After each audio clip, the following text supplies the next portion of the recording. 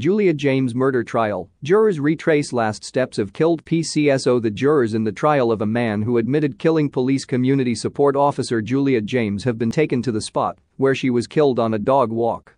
Mrs. James, 53, died after being attacked in woods in Snowdown, Kent, in April last year. Callum Wheeler admitted responsibility for her death at Canterbury Crown Court but denies murder. Jurors were taken to the footpath where she walked her Jack Russell, Toby. They were also taken to Mrs. James' home and along a footpath which led from the gate at the end of her garden, through a wooded area, and along the edge of a farmer's field.